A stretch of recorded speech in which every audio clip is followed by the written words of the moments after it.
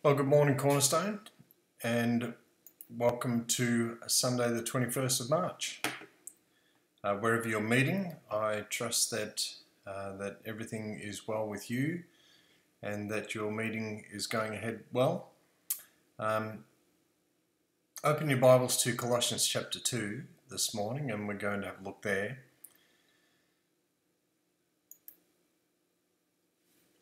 So I'm sort of struggling between Colossians and Philippians this morning as to what to minister on, but I think I'm going to stick with Colossians and talk about the preeminence of Christ. And so let's have a look in Colossians chapter 2 this morning. So Colossians emphasizes Christ as the head of the body, the church, the body of Christ, while Ephesians really talks a lot about Christ as, or the church rather, as the body of Christ itself. So when we look at these two together, we can see a lot of parallels between them in emphasizing the headship of Christ over the church. And this is an important thing because headship doctrines form the foundation of a lot of error within Christianity today because of an overemphasis of the top-down authority within churches. So let's have a look at Christ's preeminence, and we'll have a look at how Paul defends that. So if you take your time to read through the book of Colossians, you'll see that Paul is talking about Christ's preeminence all the way through the book.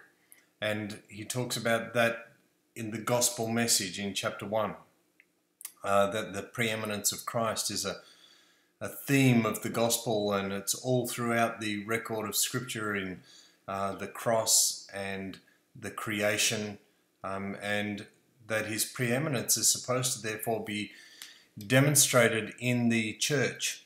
And Paul makes the point of saying that it was in his own ministry in Colossians 1 verse 24. He says, I now rejoice in my sufferings for you and fill up in my flesh what is lacking in the afflictions of Christ for the sake of his body, which is the church, of which I became a minister according to the stewardship from God, which was given to me for you to fulfill the word of God, the mystery which has been hidden from ages and from generations, but now has been revealed to his saints.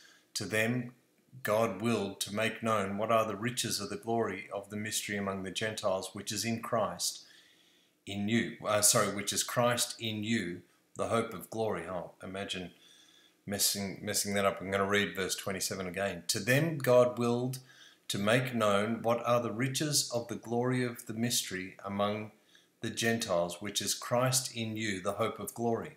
Him we preach, warning every man and teaching every man in all wisdom, that we may present every man perfect in Christ Jesus. To this end I also labour, striving according to his working, which works in me mightily. So Paul's whole ministry was devoted to glorifying the Lord Jesus Christ. And his ministry was about preaching the gospel of Jesus Christ and then teaching those who were converted so that he can present them mature to Jesus. And that was what he was striving for. So let's go on into chapter 2 then of Colossians. And I don't say let's go on because we've been looking at chapter 2, but because of that introduction to chapter 1 or from chapter 1. So it turns out that there was some crisis taking place in the church, and it had been reported to him that the church was in trouble. And that there was a new teaching invading the church. And this heresy today we generally call Gnosticism. And Gnosticism is this, essentially means knowledge. And so it's the idea of having special knowledge. That's what the Gnostics claim, that God has revealed this to me. And so when you ask for a scripture on that, they don't really know a scripture on that, or they would say this has been revealed to me from heaven. This is a superior knowledge or a spiritual understanding that I have that not many people have. And so, the doctrine then is very mystical in its approach. So these Gnostics and heretics that were invading the early church, they taught that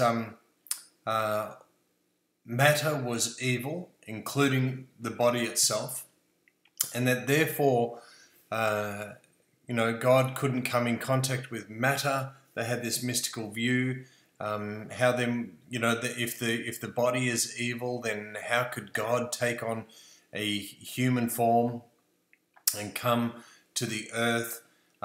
These kinds of things. So the Gnostics had this strange teachings that because Christ had a human body, he was only an emanation and not truly the Son of God. He was just an appearance of deity, but not actually deity. And there was obviously a complex theological argument about this. So this was supposed to give these teachers some special knowledge that others don't have, and that is only found through their teaching. And so therefore they would call for allegiance to them, because you're not going to find this anywhere else. So with that in mind, let's go to chapter 2 and let's think about the what Paul is teaching there in chapter 2. So verses 1 through 10. And before we do that, why don't we just pray and commit the morning into the Lord's hands. Our Father, we thank you for this morning, and we just thank you that wherever we are, Lord, we can gather and we can look into your word, and we can seek you for your purpose and for your instruction this morning. We praise you and we thank you. We ask you, Lord, just to bless the home gatherings. Lord, be among the people who gather in the homes, and let there be a rich sense of fellowship and joy this morning as believers gather and share one with another in a desire to worship you, Lord.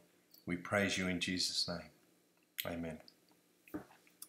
Okay, so Colossians chapter 2. For I want you to know what a great conflict I have for you and those in Laodicea, and for as many as have not seen my face in the flesh, that their hearts may be encouraged, being knit together in love, and attaining to all riches of the full assurance of understanding, to the knowledge of the mystery of God, both of the Father and of Christ, in whom are hidden all the treasures of wisdom and knowledge.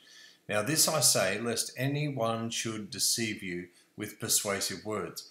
For though I am absent in the flesh, yet I am with you in spirit, rejoicing to see your good order and the steadfastness of your faith in Christ. As you therefore have received Christ Jesus the Lord, so walk in him, rooted and built up in love, rooted and built up in him, and established in the faith, as you have been taught, abounding in it with thanksgiving. Beware lest anyone cheat you through philosophy and empty deceit, according to the tradition of men, according to the basic principles of the world, and not according to Christ. For in him dwells all the fullness of the Godhead bodily, and you are complete in him who is the head of all principality and power. So you can see immediately that Paul is confronting this attack in the church, and he gets to the heart of the problem here. He denounces the false teachers.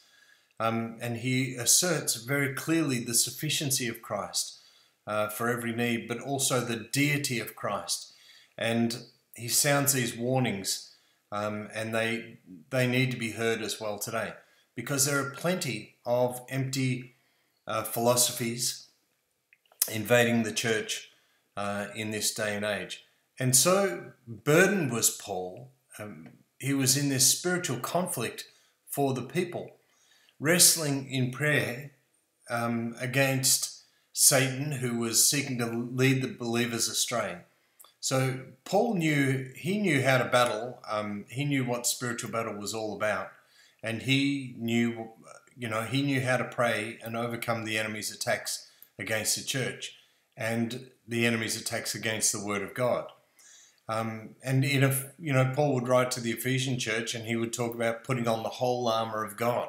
He longed to see the saints united in Christ and enjoying the riches of blessings in him and enjoying a rich fellowship with Christ, and serving and worshipping him as the head over the church, serving and worshipping Christ as the head over the church. So false teachers, when they attack the doctrinal basis, or when they attack doctrines, sound doctrines, they do so to enrich themselves, and not just materially, but with a following, or with a sense of entitlement and with a sense of prestige. So, man-made philosophy has no place in the church. So you can see in verse 3 that Paul says to the church, when he speaks of Christ, he says, in him, or in Christ, are hidden all the treasures of wisdom and knowledge. So the Gnostics will, and false teachers will approach the church, and they will say, well, this is revelation that God has given me. And, you can see this in many of the 20th and 21st century cults, that the leaders, the founders of these churches, the founder of Mormonism, for example, they claim special revelation that God gave them. And so Paul says to them, listen, the treasures of wisdom and knowledge are found in Christ Jesus. And so if you want to know what those treasures are, what those wisdoms are, if you want to know that knowledge, then look into the Word of God and study about the Lord Jesus Christ, because man's philosophies can be very attractive. If a person comes to the Christian church and has some disguised doctrines and starts teaching people, well, there is an elevation that you can achieve, and you can come to a place of godhood, and you can achieve that kind of status. This might be appealing to people who are not sound in the faith, who aren't solid in the faith, and so they can be led astray into some false belief. And so, these false doctrines and false teachings are themselves appealing, and also the false teachers themselves are very charismatic usually, and so they appeal to people. Notice what Paul says in verse 4. Now this I say, lest anyone should deceive you with persuasive words. They're not deceiving people with without an appealing appearance. They're not deceiving people without an appealing set of words. These are persuasive people, persuasive words that they have.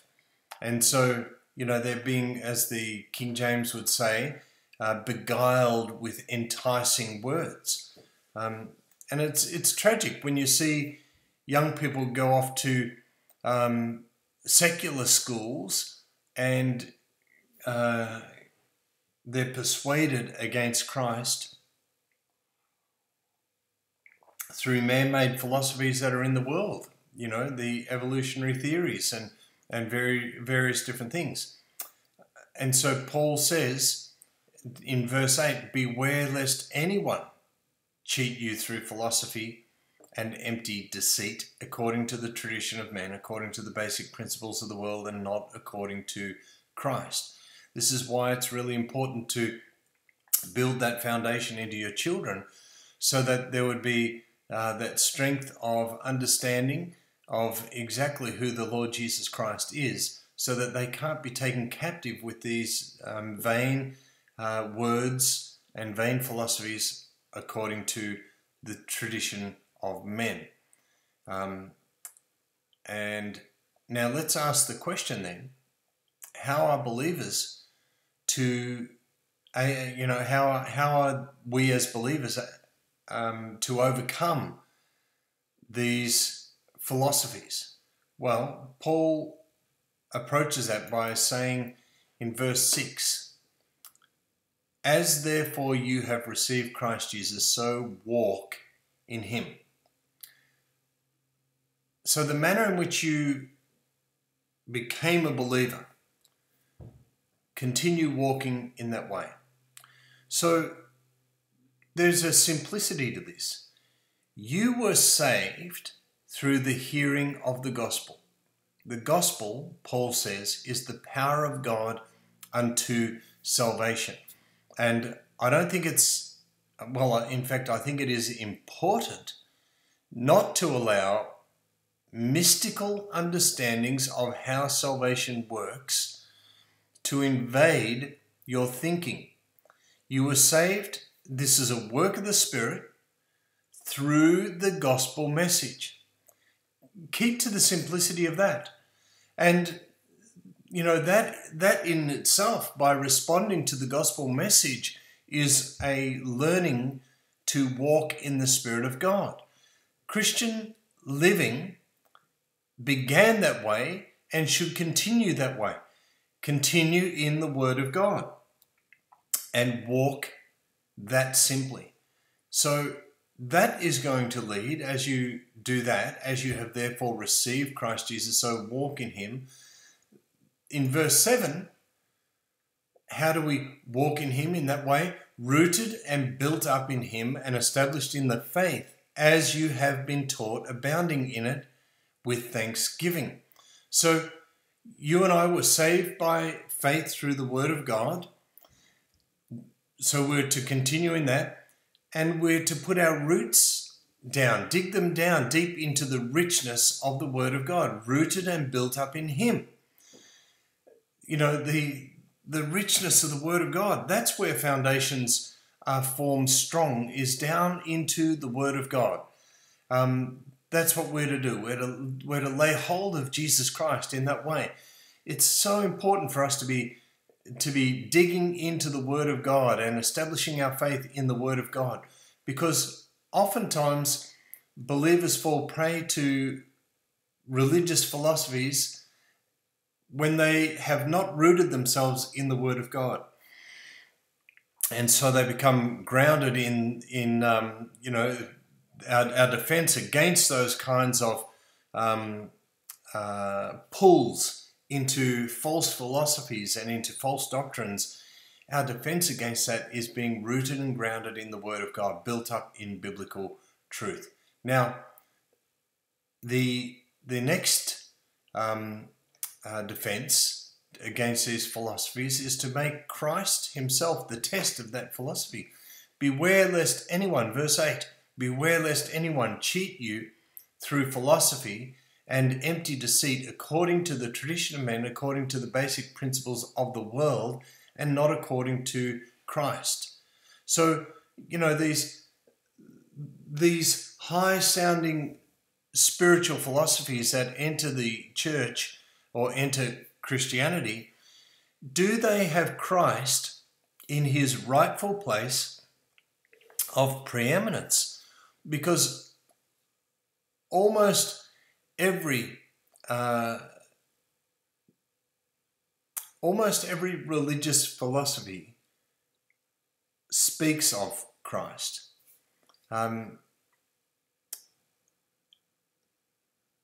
But it doesn't necessarily give Christ the preeminence. So when you think about the New Age movement that many Christians have been conned into, through mystical teachings, that many of those New Age movements talk about Christ. They talk about the Christ. They talk about you being Christ. You are a Christ. All this kind of thing. But they don't give Christ his preeminence. They don't talk about worshipping the one and only true and living Lord Jesus Christ. So only true biblical Christianity gives Christ the preeminence and the lordship over the church. And that's because in verses 9 and 10, it places Christ Jesus into that position of lordship. For in him dwells all the fullness of the Godhead bodily. So this was a really important issue that Paul had to deal with in the church. And you are complete in him who is the head of all principality and power. Notice that Paul has not said that you have become a little Christ, a little God, a human deity. Paul says here that Christ is the fullness of the Godhead. All of God was crammed into him bodily. In him dwells all the fullness of the Godhead bodily. There is no substitute for Jesus. And in Jesus, you and I have all that we need. So when we get caught up in the world's philosophies and into false doctrines and various different mystical teachings, one of the reasons why people get caught up in that is because they drift into a place in which they feel like they're lacking things and that they just want more.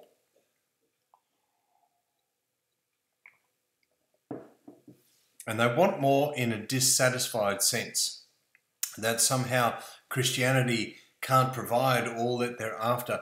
But Paul says, you are made complete in Christ Jesus. And this is an awesome position for us to be in this morning, is to be found in Christ Jesus. Now, he then goes on to talk to them about religious legalism. Now, I've preached a lot about this over the years, so I just want to touch on this just generally. Verse 11, let's read through to verse 17 there, verse 11 to verse 17. In him you were also circumcised with the circumcision made without hands, by putting off the body of the sins of the flesh by the circumcision of Christ, buried with him in baptism, in which you were also raised with him through faith in the working of God who raised him from the dead. And you, being dead in your trespasses and the uncircumcision of your flesh, he has made alive together with him, having forgiven all your trespasses, having wiped out the handwriting of requirements that was against us, which was contrary to us. And he has taken it out of the way, having nailed it to the cross, having disarmed principalities and powers. He made a public spectacle of them, triumphing over them in it. So let no one judge you in food or drink, or regarding a festival, or new moon, or Sabbaths, which are a shadow of things to come, but the substance is of Christ.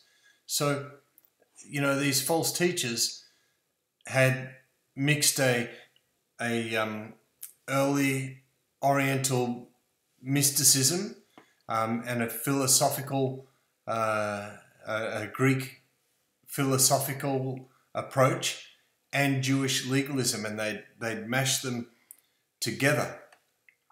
But the flesh loves this, because what happens out of that is that people get a religious sense of elevation, and a religious sense of pride in what they're doing, that somehow what they're doing is achieving a greater ascendancy in their worship and their devotion to the Lord that is above other believers.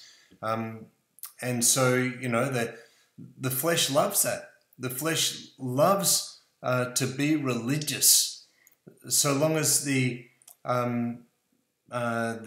flesh is elevated in that religious service, and that can appear like forms of legalism, where the individual does certain things that appear from the outside to be so pietistic, but when you actually scratch beneath the surface, you realize that it's just their own flesh being satisfied through this work-based system that they have.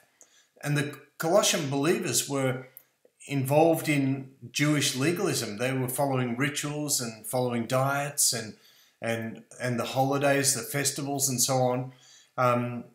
And so, in verse 17, Paul says that these things are just a shadow of things to come, but the substance is of Christ. So they're just a shadow of things to come. Imagine looking at someone's shadow and saying, oh, look at the beauty of this individual, when the individual is standing right there and our gaze is on the shadow. And Paul is saying, you know what, following these festivals and these dietary requirements and legalistic requirements, they're just a shadow. You're not worshipping Jesus actually. You're getting satisfaction out of these forms that are only a shadow of Christ. Look to him and worship him. And this is really an important thing, because Paul is saying, you're going out of the sunlight. You're in the shadows there. You're forsaking the real worship of Christ, for a carbon copy, so to speak. So imagine admiring someone's photo when you're sitting right next to them, when you can be in their presence. So all that we need has been accomplished by Christ on the cross. And the circumcision that he speaks of here, in verse 11, he specifically says this was not made by hands. Paul says, in him you also were circumcised with the circumcision made without hands, by putting off the body of the sins of the flesh. And it has to be noted there that he's not talking about a physical circumcision. Therefore we could also say that the baptism he speaks of there is not necessarily a water baptism, but a spiritual baptism. We're buried with him by immersion, by being immersed into Christ. So we were buried with him through faith. This immersion, that when we put our faith in Christ Jesus, that we were buried with him in the same way in which he died. You, by placing your faith in Jesus Christ, have been buried with him, so that as he resurrected, you've been raised to a new life. Romans 6 would explain that a bit more clearly for us. So, Christ's death and burial were an accomplishment that he was able to achieve, so that by faith in him, you also were circumcised spiritually, and you also were buried with him spiritually and raised spiritually to a new life as well. He took our sins with him to death. We weren't able to do it.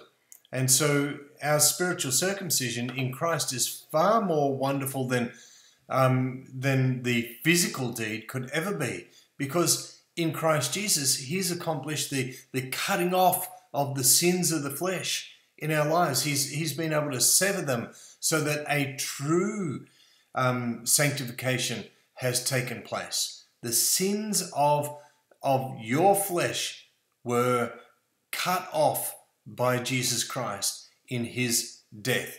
So if that is not able to be accomplished through legalism, then why, and it never was able to be, but why would we replace the service and the worship of Jesus Christ with some form of Mosaic legalism?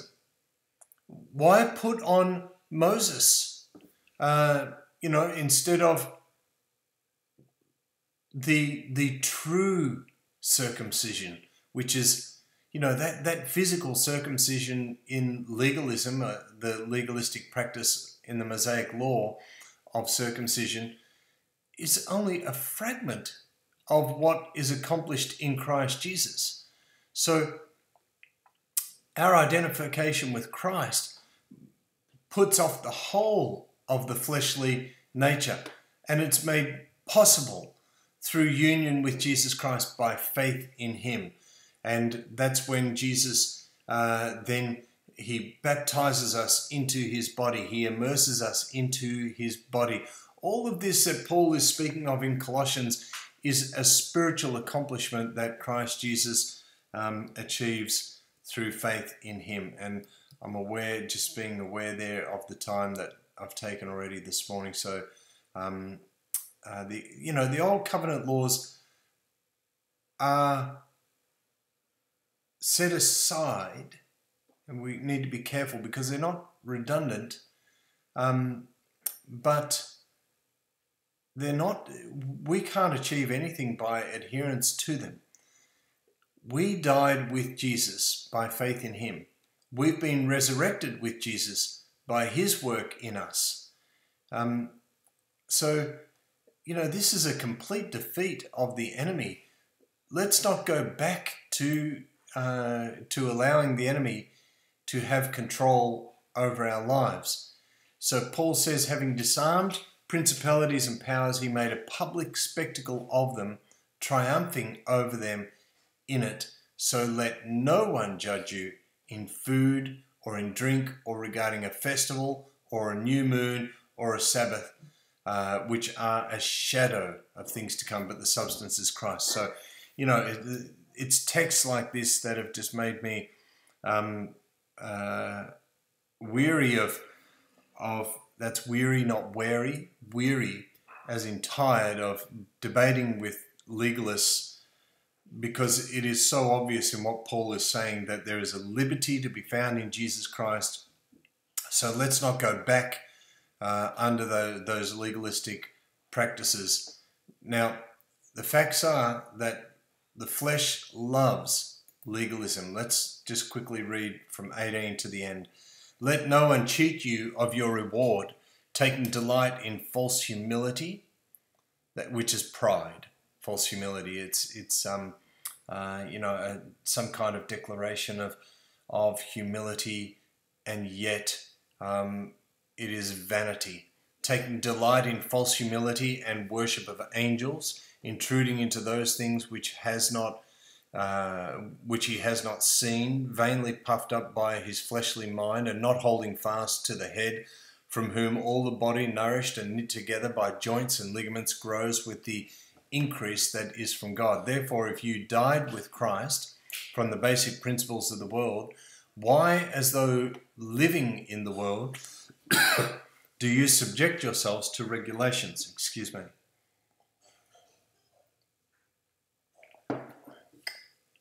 So, I'll just read that again. If you died with Christ from the basic principles of the world, why, as though living in the world, do you subject yourselves to regulations?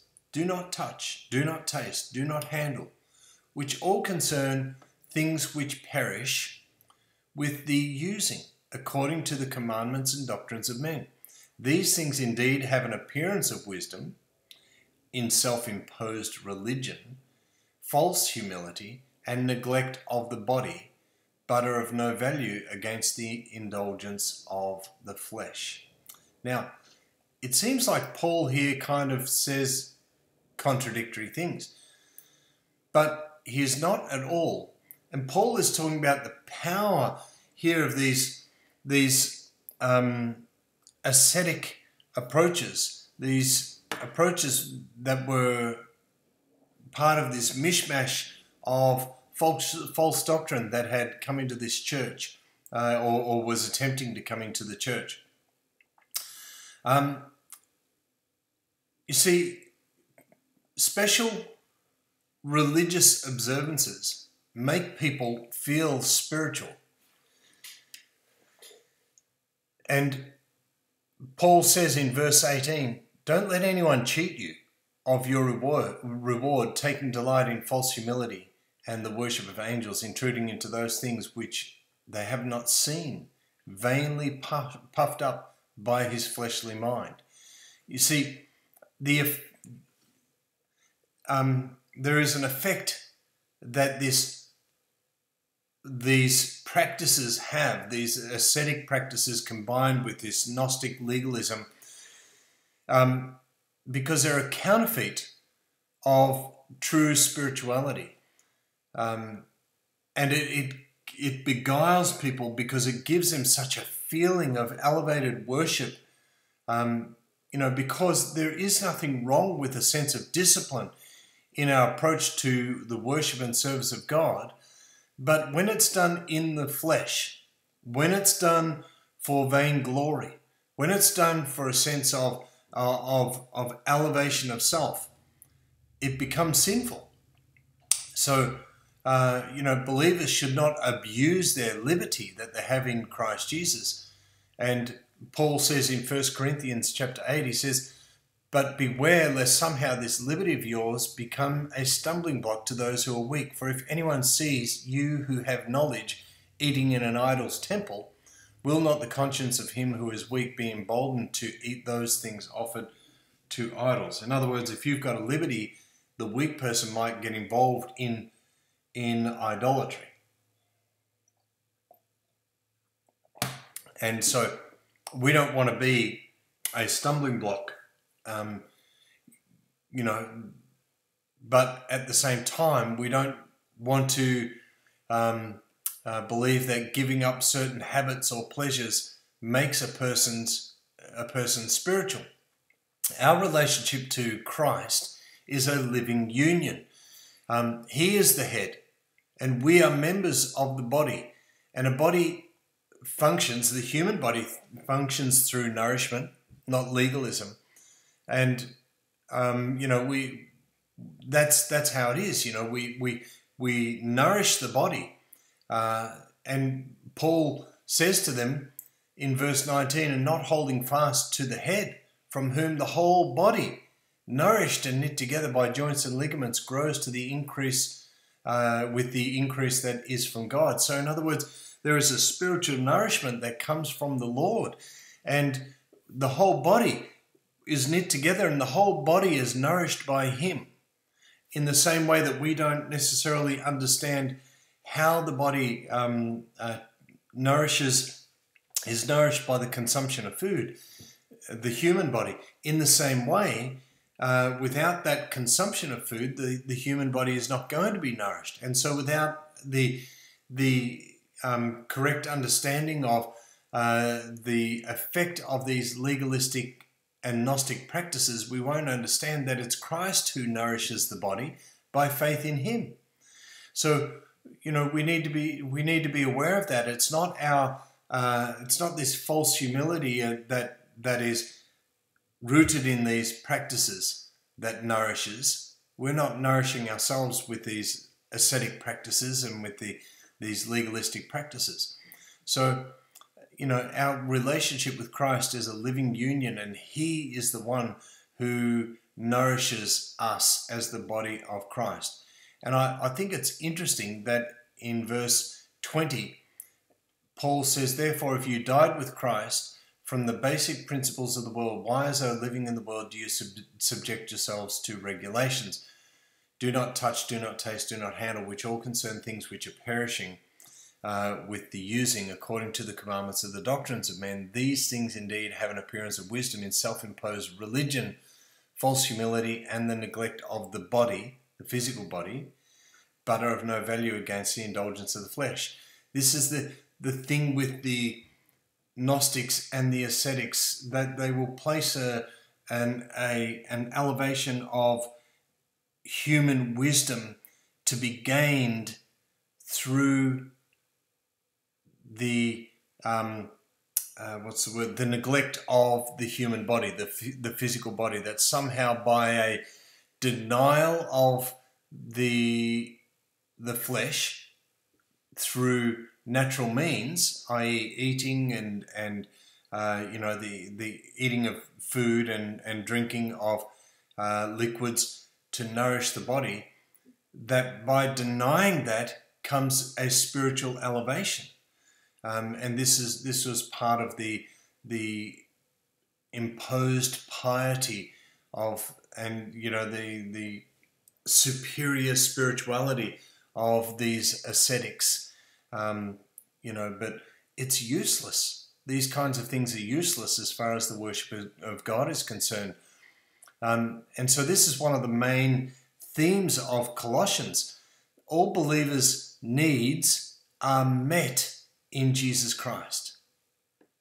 Let that sink in for a moment, because a man-made system does not meet your need. Legalistic practices do not meet your need. Gnostic teachings do not meet your needs. Worldly philosophies do not meet your needs. These things will all lead to a shallow spirituality. They are the shadow when we're to be looking to the real form. Man-made disciplines, they're attractive because when we can impose a rigid self-discipline, and I'm not against, there is a value to discipline, but discipline itself is not spiritual. It doesn't lead to spirituality. The flesh is a tricky beast, because we can derive pride from self-discipline. So we have to be careful with that. Paul said to the Galatians, "Are you so foolish? Having begun in the Spirit, are you now being made perfect by the flesh?" You began by faith. So are you now being made perfect through legalistic fleshly practices? So, we have to be careful of this. There's going to constantly be a pull for us to demonstrate our piety through legalistic fleshly practices. So our union with Christ is a living union that is kept alive through faith in Him. And it can't be controlled by or can't be enhanced by legalistic practices, but only by the principles that God has put into the body of Christ. So, we need to remember that only the life of Christ can enhance your spiritual life. And so when you placed faith in Jesus, His life came into you. His life came into you, the Spirit of God within you. So now let's allow the Spirit of God to work within us. And that is done by reading the Word and meditating upon the Word of God. Praise the Lord. I'm going to close that off here, but let's be wary of the power and the workings of these vain philosophies and these legalistic and Gnostic practices, because there's something we're going to have to fight with always. And they, even in conservative realms, there are Gnostic teachings that are not scriptural, and they are rooted, they're deeply entwined into many traditional teachings within the body of Christ. Genuine believers who believe Gnostic teachings. And we might talk about that more in the future. God bless you this morning. Enjoy the rest of your time together with one another.